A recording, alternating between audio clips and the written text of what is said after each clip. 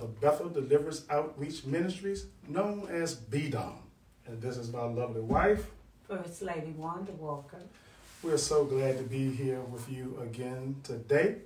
This is our 4th week being on Facebook Live, and something that I haven't done much of, but at this time and season, it's a good outlet and platform to use to get the word out to the people of God. First and foremost, I want to take time out to say, be safe out there, be careful, continue to practice your social distancing, okay?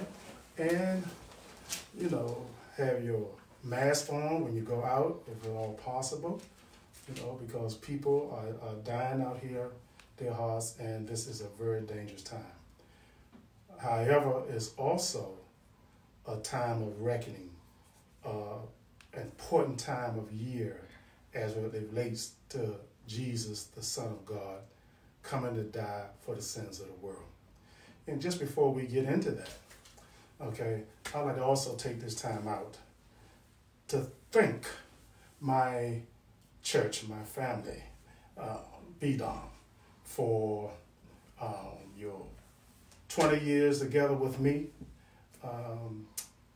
That started actually in January, and I know we was going to have a, celebration in April, and we weren't able to do that. Nonetheless, it doesn't take away the fact that God has blessed us to be together for 20 years, and I thank you for that. I also want to thank you for your love gifts, for not only my anniversary, but my wife and I birthdays and anniversaries. We thank you for that. I want to thank our senators and congressmen and county executives and all for their citations to me for 20 years. I thank you all so much. We're so humbled by that, and I really appreciate all that you do and all that you have done. Happy anniversary unto you. Okay? Thank the Lord. Today, we have a special lesson, and because it's special, I want you to grab, if you can, pencil and paper and maybe a marker, because I'm going to open up something to you today that many of you have not heard before. And it may be a shocker to some of you.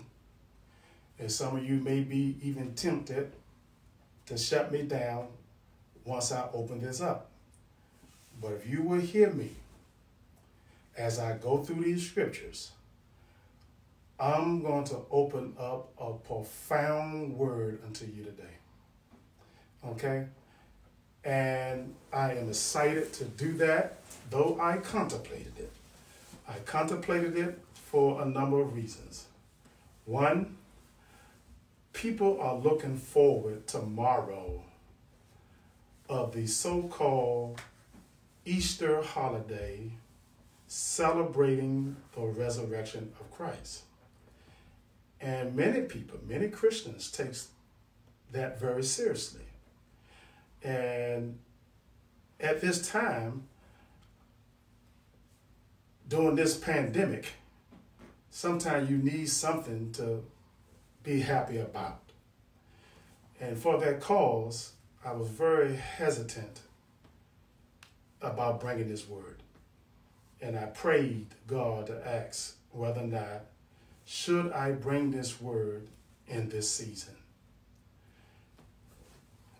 Then, on the other hand, the season is perfectly aligned with the week of the resurrection, or rather the death, burial, and resurrection of Jesus Christ. It's aligned perfectly. The week of it, the day he died of, the day he was put on the cross, everything. Okay? To open up your understanding about God's word and how man has changed God's divine plan to give us salvation through Christ Jesus. And he has done a masterfully job of overshadowing the true day that Jesus was put on the cross, died, and rose the third day. So today, we want to talk about that. I also want to thank my brother-in-law. He don't know that he actually encouraged me, because as I was praying and contemplating this, I was talking to a minister friend of mine, and he and I both was talking about the times that we live in there, how people are hurting, and we want to give an encouraging word, you know, and that's what we wanted to do because of what we are facing out here. Then I talked to my brother-in-law, and he says, they call me Lonnie, preach the truth. Whatever you do, preach the truth, because it's people like me. And what he mean like me, he's a new babe in Christ. He's trying to learn. He's trying to understand. Came from a rough background. He was also a Muslim. And Muslims don't believe in Jesus as our Savior because of this distorted word that the church is preaching, that Jesus rose on Sunday morning. Okay?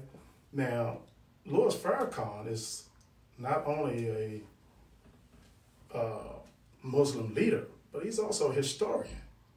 Okay? And this man knows the history. So when the church, starting with the preachers, this hurt so bad, tell these lies and falsehood concerning the resurrection of Jesus and the Easter celebration of eggs and chocolate rabbits, dear hearts, this is an abomination in the eyes of God.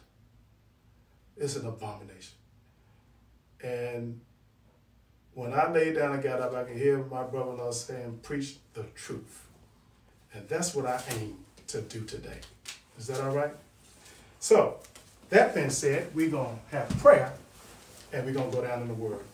And I want you to be patient with me, because I'm going to bring out some lot of things and going to show you according to Word, and that's what I said, according to Word.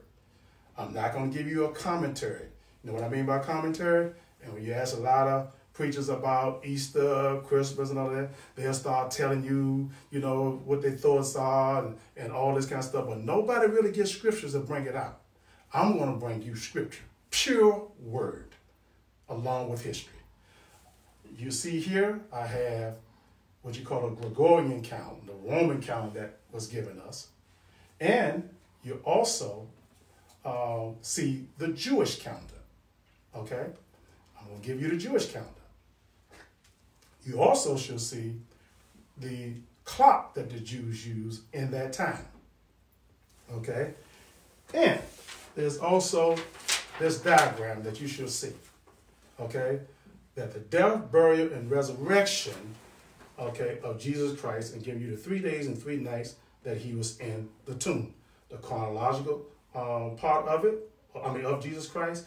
And I also got the scriptures going across to show you, okay, and footnotes of the scriptures. Now, this is not something that Pastor Walker have designed. If you see in the right-hand corner there, these people here, www.ucg, okay, they are the one that put this together, and I saw it, and they was with 100% pinpoint accuracy, okay, to help with this. So we thank God for them having this calendar available for us to look at and follow, okay?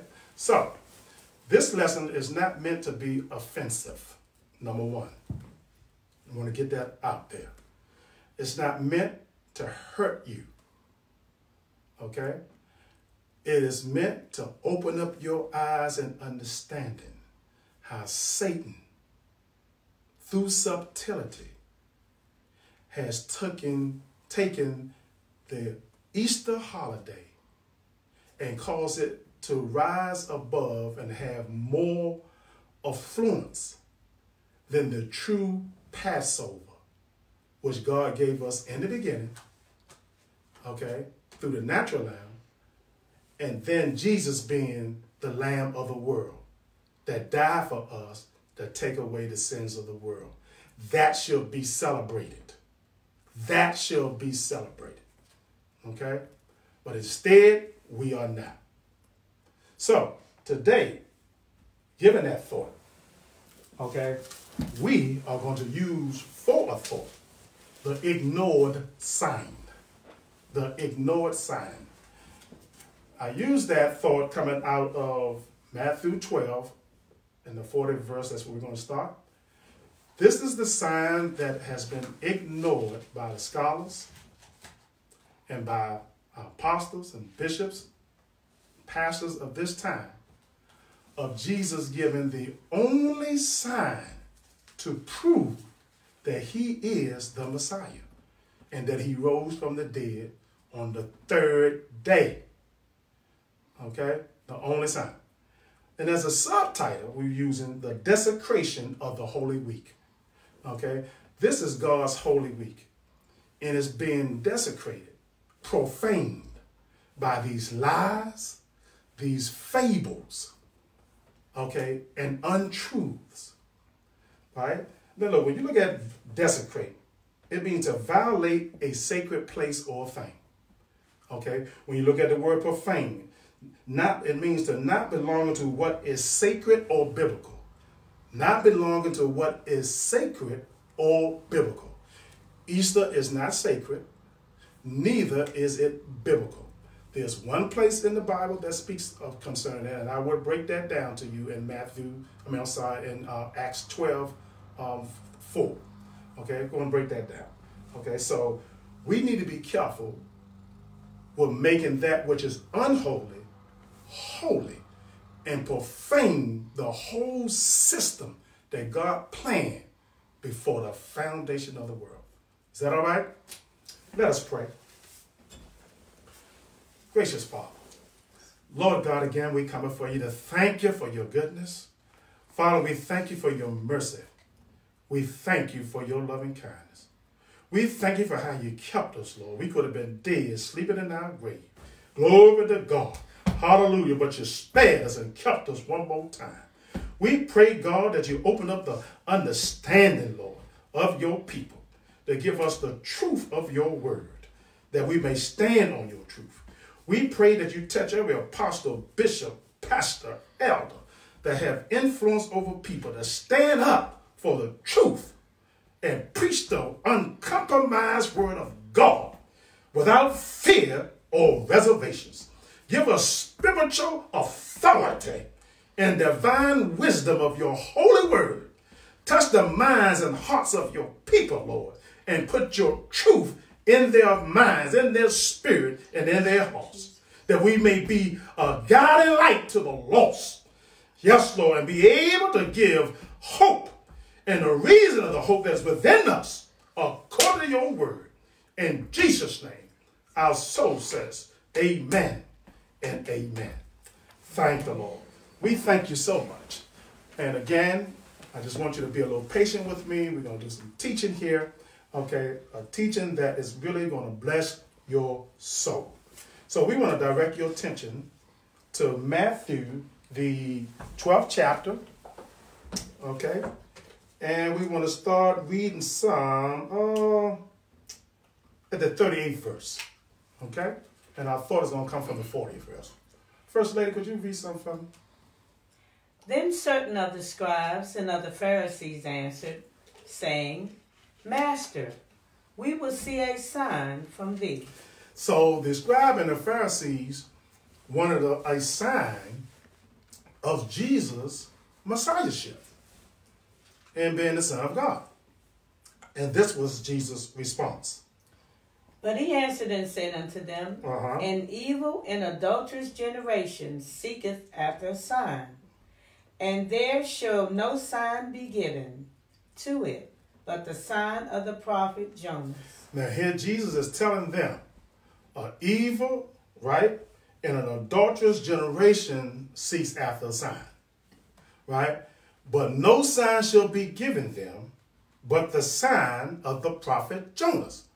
And what was that sign? Read. For as Jonas was 3 days and 3 nights in the whale's belly, so shall the Son of Man be 3 days and 3 nights in the heart of the earth. Jesus here gave the sign of his messiahship, church. Okay? Listen to me carefully, pastors, bishops. He gave the sign of his messiahship, that I will be in this grave for 3 days and 3 nights, and I will get up. So what Jesus is saying here, right? A, he's proven that he is, right, the God of the living and the dead, the Savior of the world, right? And the hope of the saints, that he will die and he will rise. Okay? This is the cornerstone of the church's belief. This is why we do what we do. This is why we suffer what we suffer, because we believe that we're going to have eternal life and that we're going to rise from the dead. Look, there ain't no way in the world I'm going to suffer, right? And deny my flesh of all the good that it wants, at least it perceived good, you know, drinking, smoking, fornication, partying, you know, lying, stealing. I mean, these things, I'm like, from a Christian, yeah, it's bad, but from a sinner, it's not. Okay, so to deny myself of that, what is God going to give me in place of that? And what he's promised to give me is eternal life.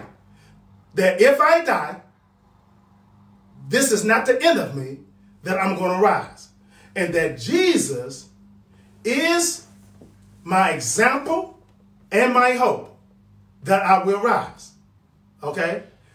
So Jesus stakes his messiahship on that not only is he going to die and rise, but he's going to assure himself of being dead by staying in the grave for 3 complete days and 3 complete nights.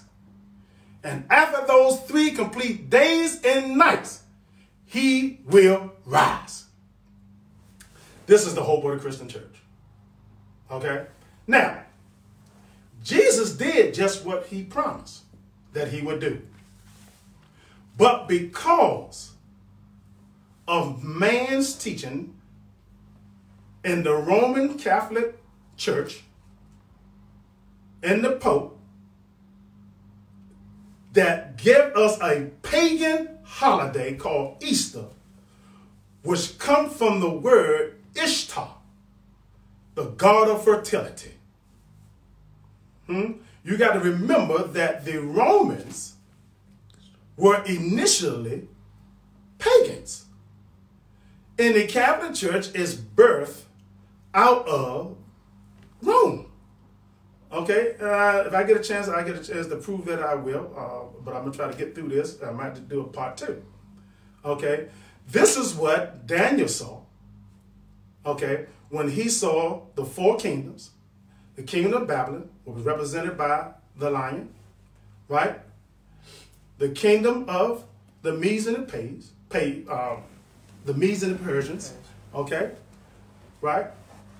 That was represented by King Darius and Cyrus, okay? The Grecian kingdom, right? That was represented by Alexander the Great. And that 4th kingdom was the kingdom of Rome. That kingdom he saw fall and be divided and become 10 kingdoms, okay, which is the European kingdoms. Then he saw this little horn springing up, speaking great swelling words. That little horn that sprung up out of that Roman Empire was the papacy, okay, that has given us all of these heathen days that the church embraced. The church embraced. Can you imagine God looking down on his preachers that is linking a pagan holiday with his holy Passover? Can you imagine that? They got a name for that. It's called syncretism. S-Y-N-C-R-E TISM. You know what that is? Right? That is, listen to this in there, right? You got a definition. I wrote it down for you so you will not be confused. The blending of pagan traditions and methods of worship with the true worship of God. Let me say that again. Syncretism, the blending of pagan traditions and methods of worship with the true worship of God. Something God strongly condemns. And he talks about it in Deuteronomy 12:30 to 31, 2 Kings 17 through verses 7 through 18. Right? Now, when you syncretize something, you unify or reconcile two schools of thought. Okay? So you're reconciling a heathen holiday, okay, with a true and holy day of God. That is an abomination in the sight of God. Now, tomorrow, because of leaders, and this will make it an abomination, because the preachers, God's representatives, are the main one propagating, spreading the lie, calling a pagan holiday holy. And our governor, Governor Hogan, he got all of us quarantined, which is a good thing. It's not a bad thing. But yesterday, he said he's going to release the bunny. Yeah, this is a government official. He's going to release the bunny. Okay, yeah. So the bunny can do his thing, help make Easter a great Easter. Come Monday, the president is going to have Easter egg hunt. You know what these people are doing? They're making it difficult for you to stand for the truth by tying these pagan lies to your kids. And you don't want to hurt your kids. So you stay in this pagan worship and pagan teaching for the sake of your kids. Now, I understand it. I truly do. Because when I was a kid, that was one of the things we looked forward to, because that's probably the only time when I got a new suit. I come from a large family. It was 13 of us. Okay? Parents didn't make that much money. Father was an automobile mechanic. My mother was a domestic. Okay? So, but because of that holiday, they made special sacrifices to buy you a new suit. My sisters, I had 7 of them. My mother was a beautician. That was one of the times when she would press their hair out. And some of you that's been around a little while, you know the old school way, man. They had a straight comb. They put that thing on the fire. And they had some curlers. And man, my mother would grease that hair down, boy, and take that hot iron. And that thing would straighten that hair, boy. You talking about perm. Yes, sir. That was perm without the perm stuff, baby. Them old folks put that thing on you. You know, my mama, she got the beads all on your neck. You know, you can see everything was pressed out. Yes, it was. So the girls' hair would look good, and they put them in them Shirley Temple curls. You know what I'm saying? Oh, they looking so good. Had the pastel colors, pink, yellow, white. How many of y'all young ladies remember that? The parents putting you in those pretty colors. Then they put you in those little patent leather shoes, little girls. Sometimes it'd be white, little patent leather shoes just shining, or black, right? Then you get a chance to go to church on that day, right? They give you some money, tell you put 50 cents in the pan. You put a quarter in there and keep a quarter, right? These are things that this is tradition. So what I'm showing you is this tradition followed us from a kid, never really learning the truth about God's holy day. And we made Easter the holy day of God, right? Desecrating the true Passover lamb, which was Christ Jesus, who died for us. The first lamb in Exodus 12 was killed for us. That lamb, okay, had to, well, let's touch on that a little bit. Let's go get Exodus 12. Let's touch on this a little bit, just to get the origin. Now, I'm doing this for a reason, right? Getting the origin. You know why I'm doing this for a reason, getting the origin from the Bible? Because you can't do that for Easter. If we're going to promote Easter's pastors, you need to be able to give people line upon line, precept upon precept, here a little and there a little. You cannot do that with Easter. But I can run Passover from Exodus clean through your New Testament. All the way up to the time of Jesus, he kept it. After Jesus, apostles kept it. But there's nowhere in Scripture where they kept Easter. Why are we keeping it? Why is the church that's supposed to be the institution of truth, spreading lies? How? Now let me say this, because this is important. Some truly don't know. Because this holiday was here hundreds of years, thousands of years before any of us was born, and that is including your preachers. And like anything else, when you're in Rome, you do what Romans do. We don't take time to really research stuff that's been a holiday and taught as far as you can remember. So you just take it for granted. It's the sheep instinct in people. Okay? And we as preachers are not exempt from the sheep instinct, wherein when things are passed down to us from our leaders, and the leaders before our leaders, and the leaders before that, because you can trace this thing back pretty far.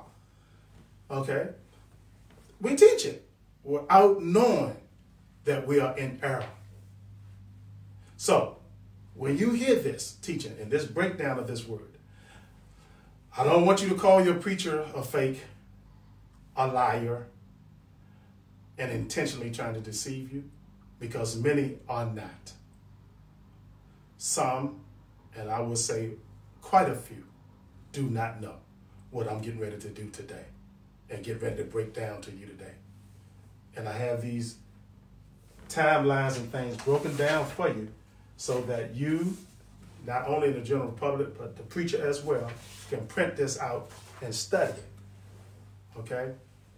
And take it, home with you and make it an annual study. I study it all the time, okay? And study the word all the time, okay? So I need to bring out the origin and the purpose of the origin so you can know the significance, okay, of this institution of the Passover, okay? First lady, read something for me, starting at the first verse. And the Lord spake unto Moses and Aaron in the land of Egypt, saying, This month shall be unto you the beginning of months. It shall be the first month of the year to you. Hold it right there. This is very important, what God spake unto Moses. Now, I want you to understand what God is doing. He is establishing the sacred year, okay, in the sacred month of Israel. Let me tell you how smart God is and intelligent God is. When God established these holidays or holy days, he didn't do it according to a Roman calendar, a Gregorian calendar, but he did it according to the lunar calendar. You know why? Because God can time by the clock the setting of the new moon. That new moon is going to show up precisely. And for that reason, all of his holy days are established by the new moon. Okay? So, he's saying this month shall be unto you the beginning of months. Okay? So, if you go to let's look at, I believe that's 13 and 4. Exodus 13:4. Just one verse. I want you to hold that where I just came from, right? Because I'm going to show you what that new month, that beginning of money is. Look at the 4th verse of Exodus 13. This day came ye out in the month Abib. Abib, in our language, is April. So he's telling them that the month of April is going to be the beginning of months, not January. Not January. That's our heathen count. Okay? But April is the beginning of months, according to God's holy people. Okay? So he's telling me here that this month, the month of Abib, shall be unto you the beginning of months. It shall be the first month of the year to you. The very first month of the year. Okay? Now watch this. Right? This is so amazing. When that month come in, it's going to come in by the new moon. When the new moon come in, it's going to be the beginning of the month, which is in the spring of the year.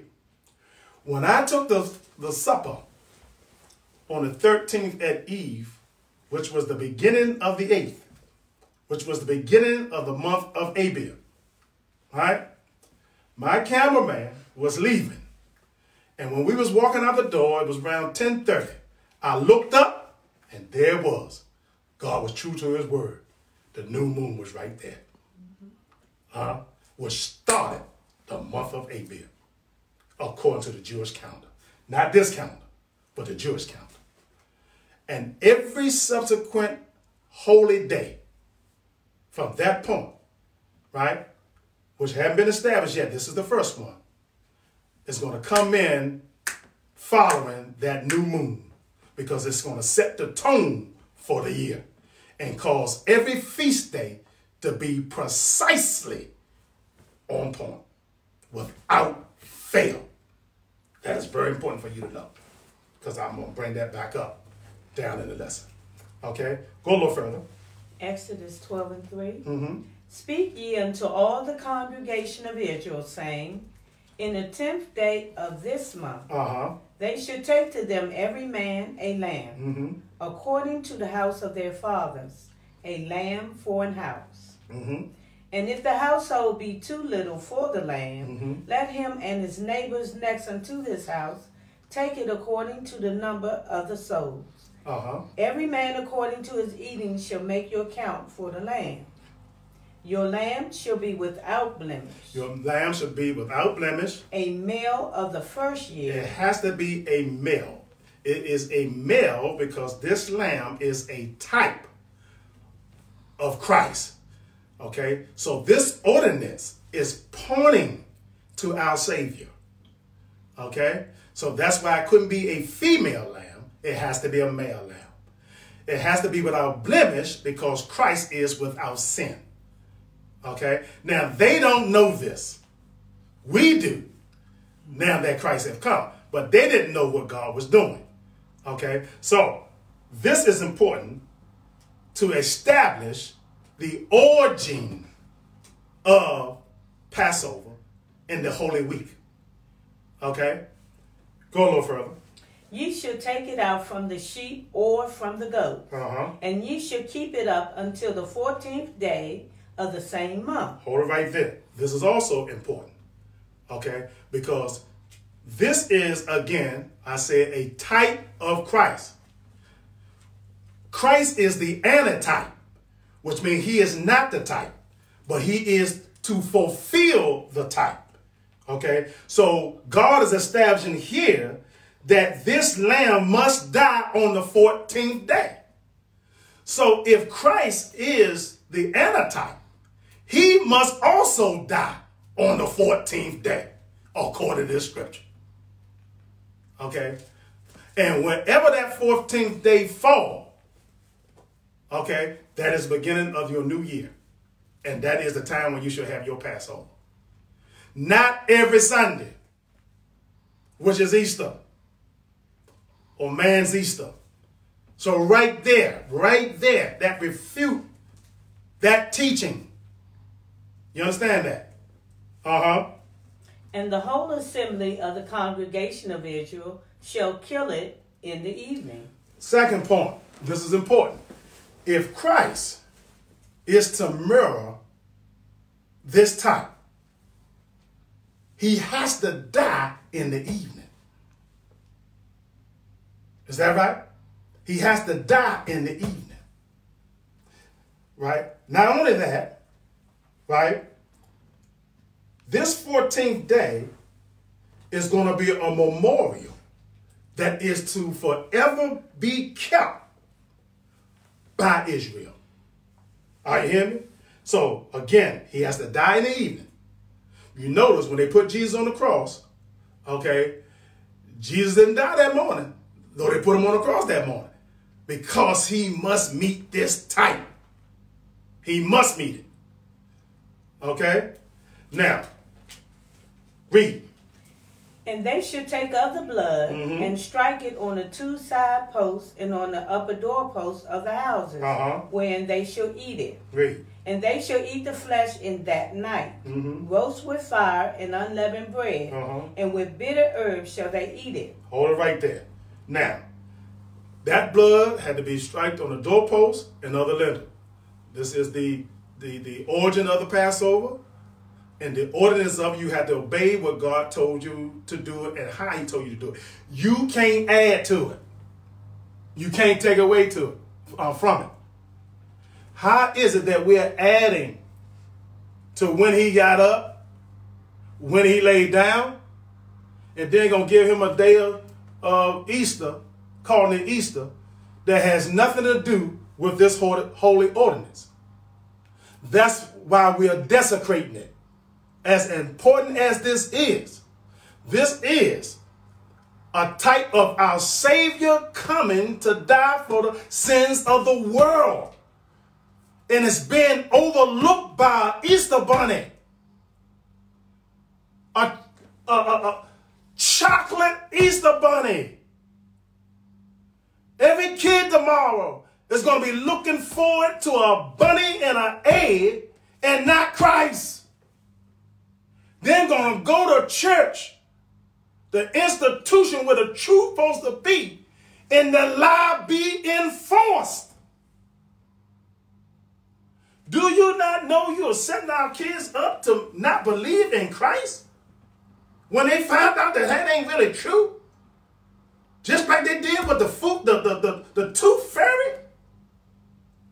Just like they did with Santa Claus coming down the chimney? How is the church embracing all these lies? Who can the people believe? And then the man who we talk about, Louis Farrakhan, is the very one that's teaching that truth. Now, who is the liar? Come on, church. He knows this like the back of his hand. That's why you can't hardly get a Muslim to follow a church, because they think we fake. Because the history can bear them out that what we're saying is a lie. And because the history can bear them out, it'll make them seem more true than us as Christians. Because the history can't bear Easter out. Not scripturally. It can't do it. It can't do it. And where did we get the Easter egg from anyway? What did that have to do with Christ? Where did we get the bunny from? What did that have to do with Christ? Do you know the history of those things? Now you got your kids now, rather looking forward to the partaking of the bread, which represents his body, okay, in the wine. Some use grape juice that represents his blood. They're not looking forward to that tomorrow. They're looking forward to an Easter egg. which Babylonian, Egypt, and all of them heathen countries done. Got our kids polluted in this falsehood. And after the Passion of Christ, and just think of the movie, The Passion of Christ. You remember that movie? When he was beat unmercifully? Unmercifully, you could hardly watch the movie. And that about him is being overshadowed because of an egg and a chocolate bunny. That is not being exalted by how our Savior paid this awesome price for our sin. Beat all night long for our sin. Spit on for our sin.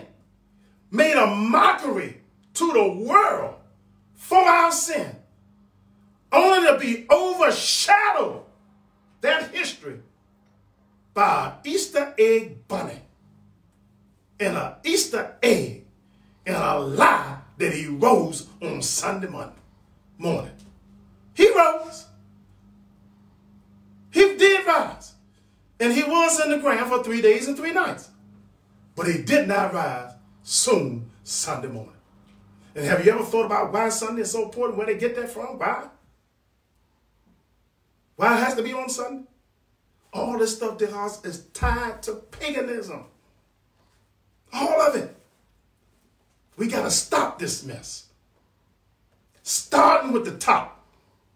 Pastors who have a responsibility, according to the word, to cry loud, to spare not, to lift thy voice up like a trumpet, and show my people their sins. Huh? That's our responsibility. And we're going to propagate the lie, take it further? Come on now. We got to do better than this. We are the front line of the truth. Tell it. If we don't tell that truth, according to Ezekiel 33, we're going to pay a price. Yeah, they might die in their sin, but their blood God can require at our hand. Do you want that? Or do you want the money that they're going to bring in on Sunday morning? Because those are the main 2 days they really flood your church. Christmas and Easter. Big money-making days for the church. Now, what are we going to do? We're going to look for the dollar? Or are we going to tell the truth? Go a little further. Eat not of it raw. Eat not of it raw. Nor sodden it all with water, but roast with fire, his head with his legs, and with the purtenance thereof. Read. And ye shall let nothing of it remain until the morning, and that which remaineth of it until the morning ye shall burn with fire. And thus shall you eat it, with your loins girded, your shoes on your feet, and your staff in your hand, and ye shall eat it in haste. And what is this? It is the Lord's Passover. That's the origin right there. I can establish the origin of the Lord's Passover. Okay? Jesus was to mirror that. Okay?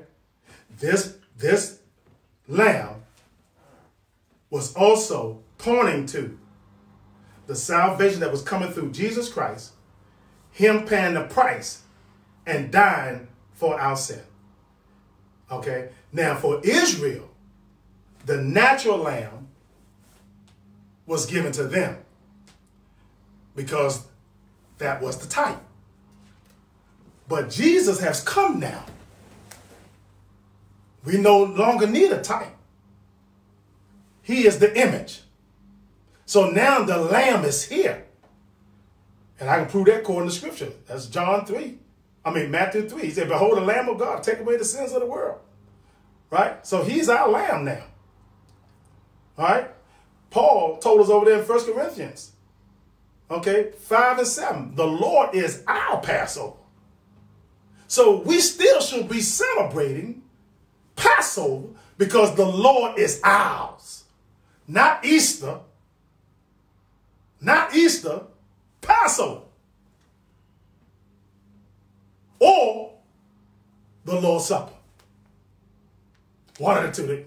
Because Jesus took it and he changed the emblems. That's all he changed. He didn't change the time or the season. Jesus took it around the same season according to this word. It has to be. He has to. He has to take it according to this word. All Jesus did was change the emblems. And why did he change the emblems? Because he's instituting a New Testament. Okay? He has to institute it, and it cannot be of force until after he died. That's according to the word. A testament is not of force until after the death of the testator. So Jesus had to do some things prior to his death. Okay? So, for the New Testament church, okay, Jesus is our Passover, and he's instituting a new covenant. And because it's a new covenant, he changed the emblems. Because the emblems now represents, the bread represents his body, and the wine represents his blood that was going to be shared. And that's what we ought to be teaching. And Paul said, and he is our Passover. He didn't say he is our Easter. Is that in your book anyway? He is our Easter. Come on now.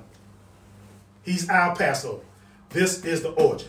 Then drop down to the 14th verse. Let me show you something. And this day shall be unto you for a memorial. Do it when you want to do it. Do it sometime. Do it when you feel like it. No, this is a memorial. Or it's a memorial for the Jews. But Jesus is our Passover. And he took it the same time as the Jews. The Jews have a dual celebration. This day will forever be with them. It cannot be erased because this one God introduced himself to them in the world. In the world. Just like he's doing today. Showing all our leaders all over the world that he is God. By causing a pestilence to come in this land. And no power, no superpower can do anything about it. Pharaoh was the superpower of this time. And he could do nothing about this plague. And the only way that they could be delivered from the plague was through the blood. And the only way that we can be delivered from our sins is through the blood. Is that all right? So God told them to keep this as a memorial. And ye shall keep it a feast to the Lord. It shall be a feast to the Lord. Throughout your generations. Throughout your generations. That means up to now. Ye shall keep it a feast by an ordinance forever. For how long? Ever. Is that in y'all Bible that's following me? Now, when Jesus, check this out, well, he ain't got to do that now. Because, see, Jesus came. And Jesus died for us. He's the New Testament. Yeah. And he died on the 14th day. And he is our Passover. And he gave us a new ordinance. We don't need the lamb. The new ordinance is the bread and the wine. That should be kept as an ordinance forever. Because we are his Messianic Jew. And we should be given that message. Not about Easter. Not about Easter. It is supposed to be kept as an ordinance forever. Okay? Then drop down to the 17th verse because this is also important. Read. And ye shall observe the feast of unleavened bread. Say, you shall observe the feast of unleavened bread. For in this selfsame day have I brought your armies out of the land of Egypt. Therefore shall ye observe this day in your generations for an ordinance forever. You see that? So this is important because I'm going to bring out the 3 days and 3 nights based upon that verse right there to show you that that verse, if you go over to Leviticus 23, will show you that that particular ordinance, the Feast of Unleavened Bread, which was to follow immediately after the Sabbath, after the Passover, was that Sabbath day, was that preparation Sabbath day. Okay? So I want to just establish that right there. Is that all right? Okay. So, read one more verse.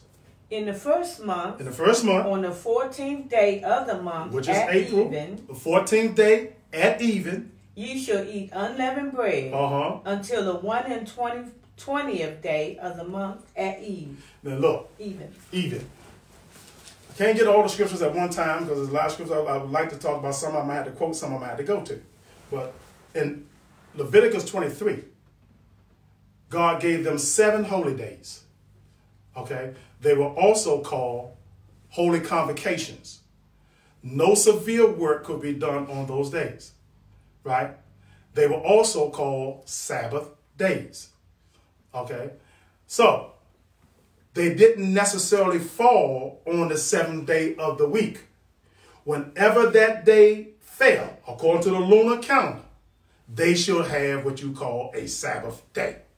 You ask any Jew about a high day, and they'll tell you about those 7 holy days that God gave them, which was also called Sabbath days. Okay? But they did not necessarily fall on the 7th day of the week.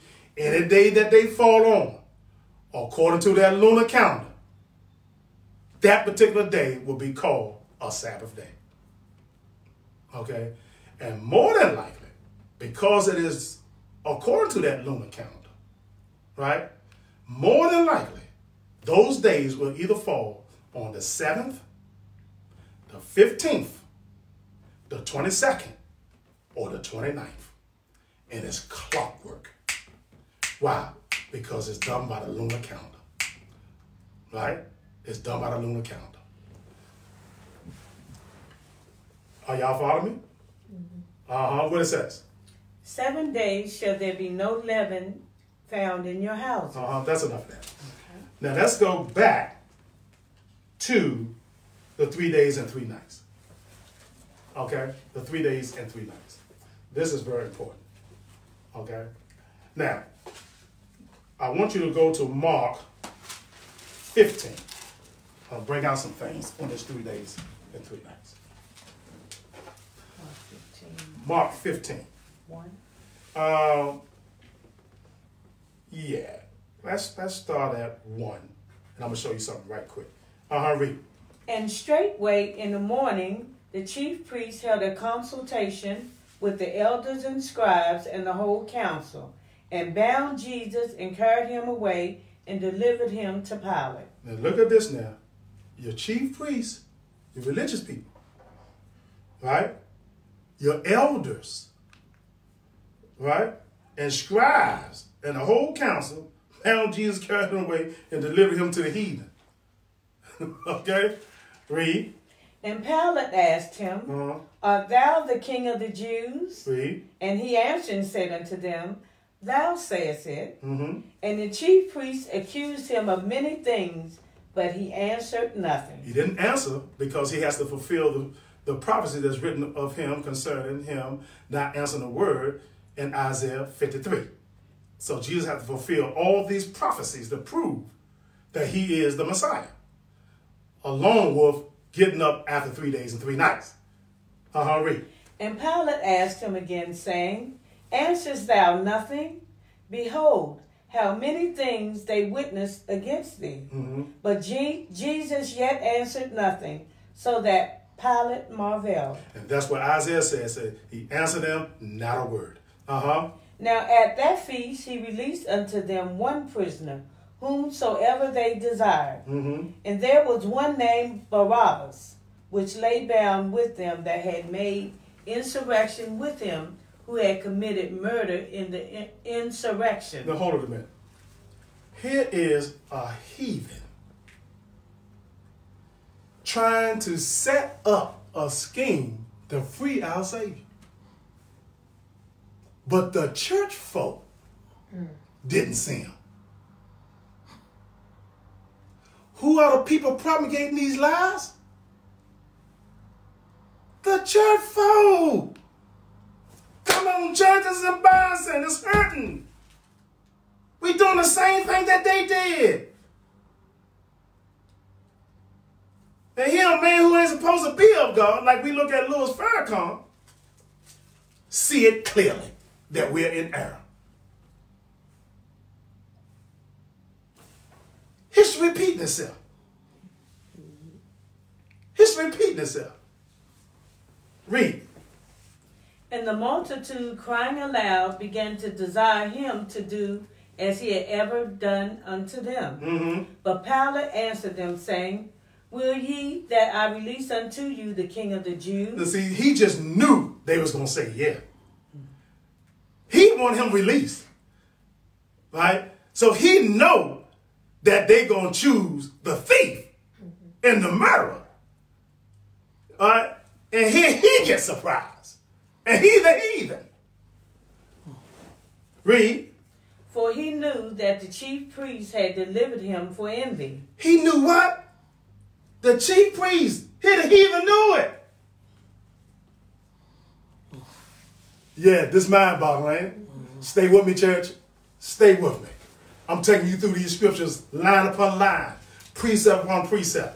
Here a little and there a little. I'm trying to show you how the church today is mirroring the church of yesterday. They're doing the exact same thing. Read. But the chief priests moved the people that he should rather release Barabbas unto them. You see who moved the people? The priests. The same one that are moving the people to keep Easter. The preachers. People believe in the lie because of us. Mm-hmm. The priest said move the people against Jesus. Where Pilate, the heathen, is trying to find a way to release them. Who's blind? Church, we got to change.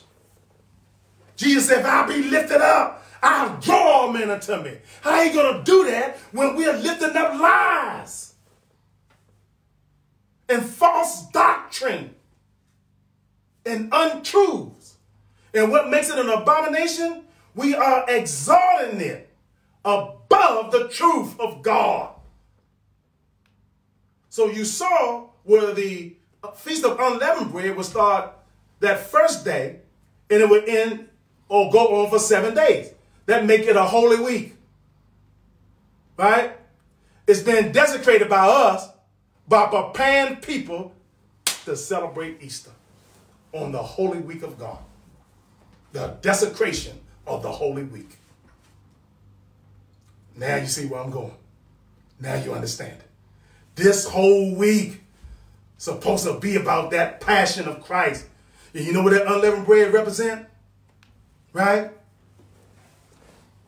They told him to, God told Moses to instruct the people to take the lamb out on the 10th, kill him the 14th day at eve. Right?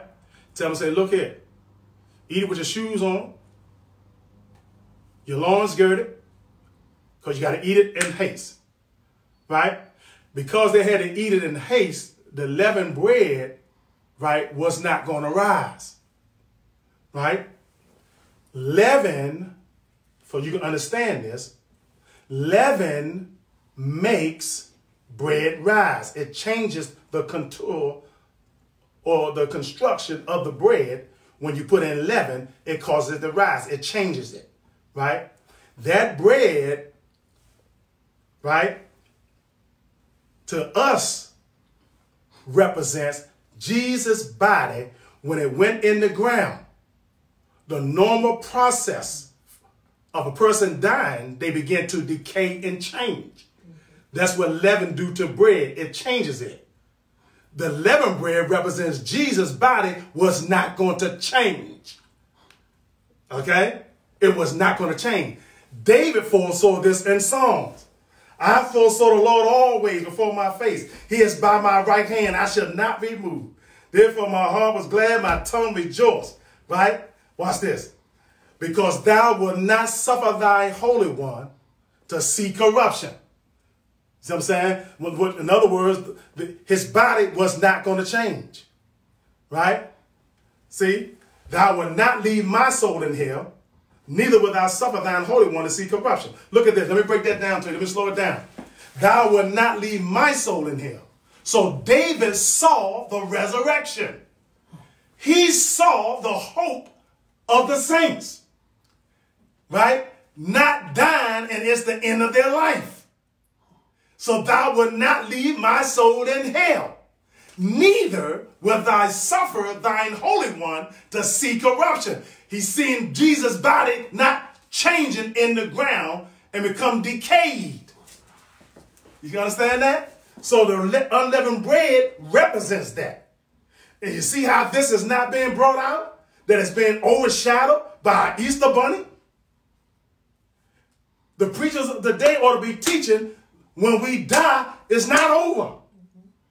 We should be standing up telling the folks that got the coronavirus and died, it's not over. Telling their loved ones, it's not over. Glory to God.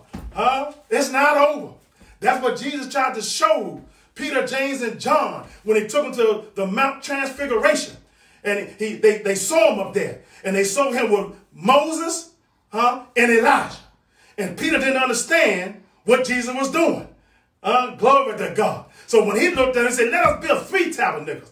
One for you, so I'm saying, one for him, one for thee. Right? But Jesus didn't break down to him what he was trying to show him.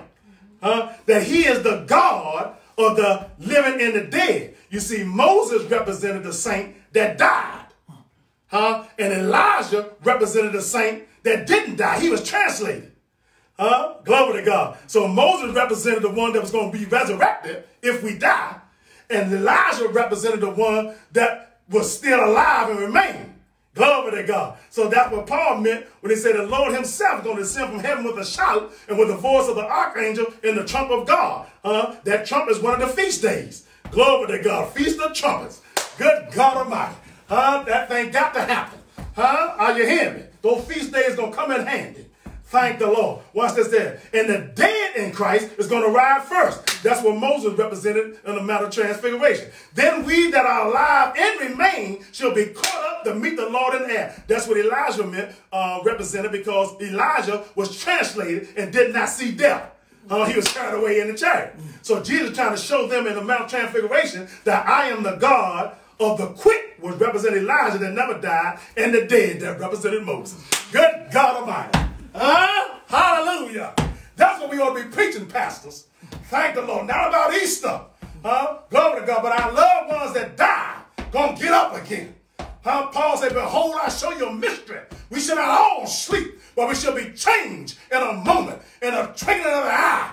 Glory to God. At the last trump, there it is again, feast day trump. Glory to God. This mortality is going to put on immortality. And this corruptible is going to put on incorruption. And when this corruptible had put on incorruption, and this mortality had put on immortality, then shall be brought to pass the same that is written. Death is swallowed up in victory. Glory to God. Oh, death, where's your sting?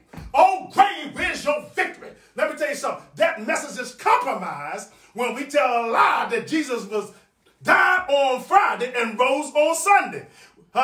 Jesus said that he's supposed to be in the ground 3 days and 3 nights, which means that's not 3 days and 3 nights. So if that's not 3 days and 3 nights and we're preaching that, you have distorted the whole resurrection message and caused the hope to be lost.